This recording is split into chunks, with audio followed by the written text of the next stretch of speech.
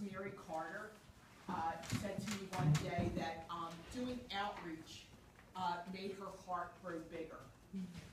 And she said that no matter what she read in the newspaper or saw on TV or on the radio, it was actually going out there and meeting people that made all the difference to her.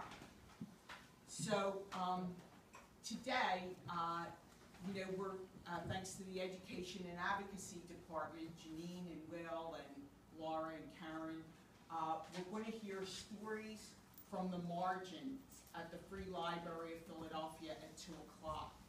And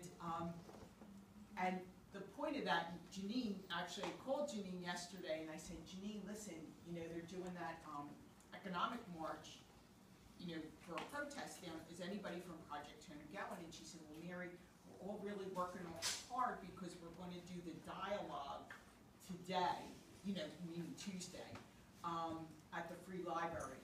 And the reason I share that is I think that in this work, it takes the protest and it takes the dialogue.